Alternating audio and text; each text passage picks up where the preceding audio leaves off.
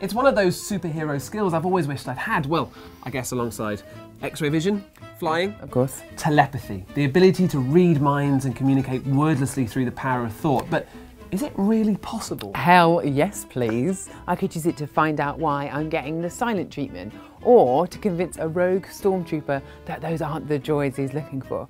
I mean, the real world applications are endless. Time for us to delve into the facts, not fiction.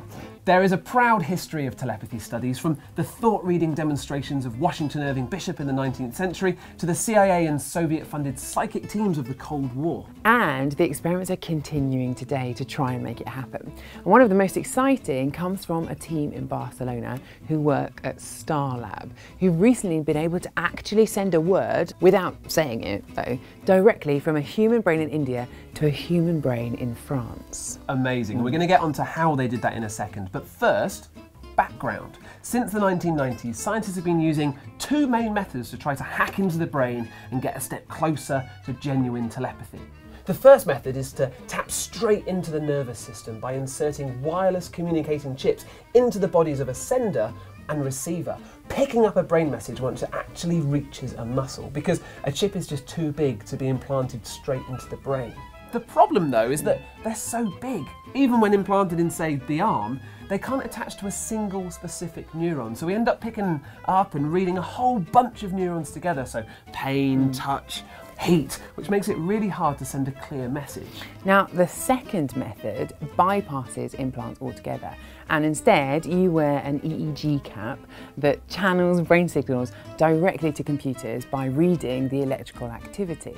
You can then transmit the brain patterns to something like a car or a false leg, and then associate the readings to actions like stopping or starting or swinging forwards or backwards. But at the moment we can only read very simple patterns in the brain, so we can only program 4 or 5 movements in this way. So back to the Starlab team, how did they do it? They linked these two parts together. They combined the brain signals made by arm movements in the sender and used these to electrically stimulate neurons in the receiver. And here is the how. So we can only read really big brain signals, so you need to do something that's really easy to detect.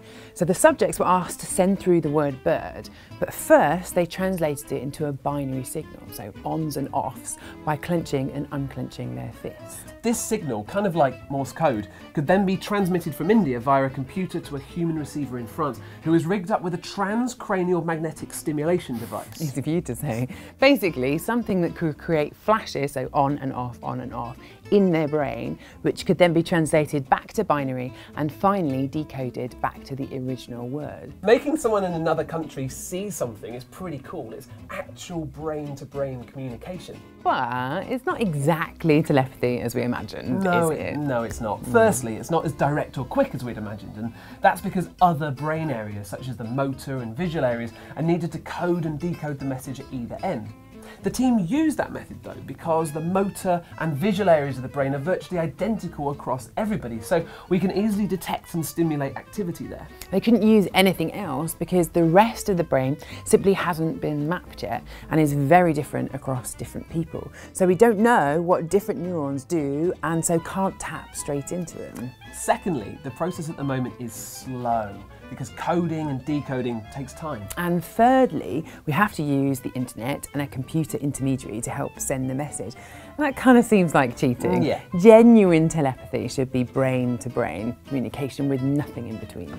So how can we get ever closer to real telepathy? Well, to make things faster and wireless, scientists are very keen to get chips into brains and skip all that coding and computer middlemen, especially if they can put them on control neurons, which will then mean even more can be passed between minds. But the real sticking point is that we'd also have to make a chip that can control more specific neurons rather than a whole area, and insert it safely, which is easier said than done. So we may not be able to be very quick or subtle about it or transmit anything very detailed, but we can kind of do telepathy in a way.